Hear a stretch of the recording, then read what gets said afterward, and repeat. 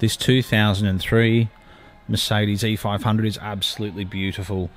It's Cubanite in colour with black leather interior, and being an early 2003 model, it's got the 5-litre V8 with the 5-speed automatic transmission. It's done just 92,000 kilometres since it was brand new, and it's in incredible condition. And I am going to show you the logbook because I think it really needs to be seen to be appreciated. I have driven the car, it drives perfectly. It's done exactly 92,581 kilometres. The last service was done at 92,357, 86,000, 82,000, 77, 70, 64, 60. It's a car that's been very, very well looked after, and Illawarra Garage are a Mercedes-Benz specialist. So it's gone there for most of its life. Before that it went to the main dealer.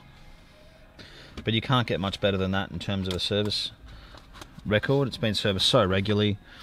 Unfortunately, the biggest problem with these old Mercs, you know, from the 90s or from the early 2000s, is they're so reliable that people don't service them properly.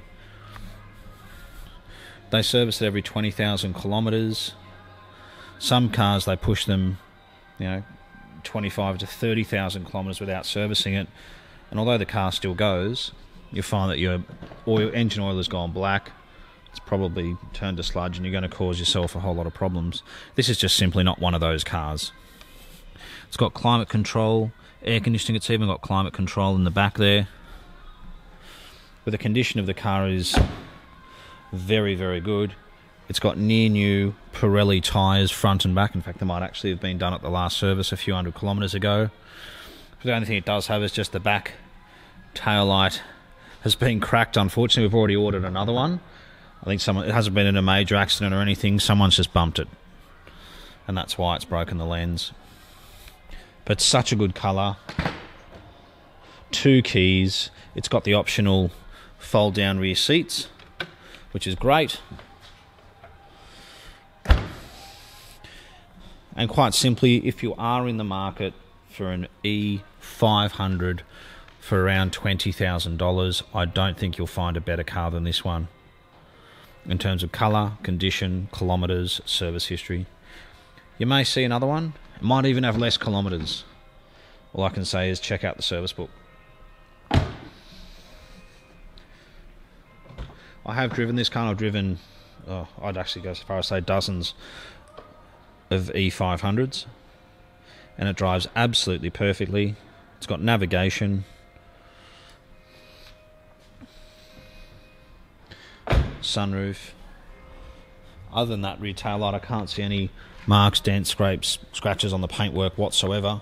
The headlights are nice and clear, which suggests to me the car has been garaged.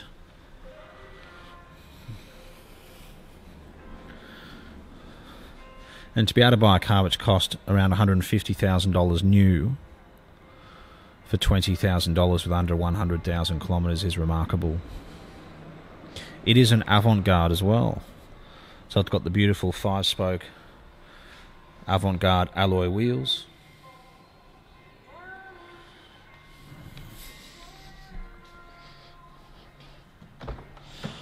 And it's got the darker timber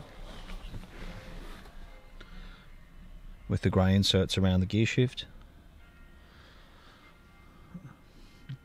And what's so good about the E500 is you've got reliability. Now that it's come back so far in value, you've got good resale moving forward, depending on how many kilometres you do. Surprisingly, if you drive them sensibly, the fuel consumption's good. On the freeway, you'll get it down to 7 litres per 100 kilometres, 7 or 8 litres per 100 kilometres easily. Around town, it depends on how you drive it. It could be 12 or 13. You know, if there's more traffic, it goes up to 14, 15. If you're literally sitting in bumper-to-bumper traffic and you're, you know, revving it hard and all that sort of thing, obviously it will go up to 16 or 17. So it really does depend on how you drive it.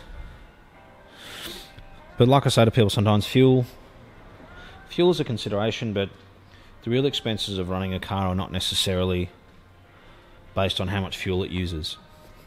It's the ongoing maintenance. It's how much this car costs to service and what problems it might have. I had a diesel a couple of months ago. It was very cheap on diesel, but then when it needed diesel injectors and a number of other things for several $1,000s, the fuel consumption became less significant. In fact, it became totally insignificant.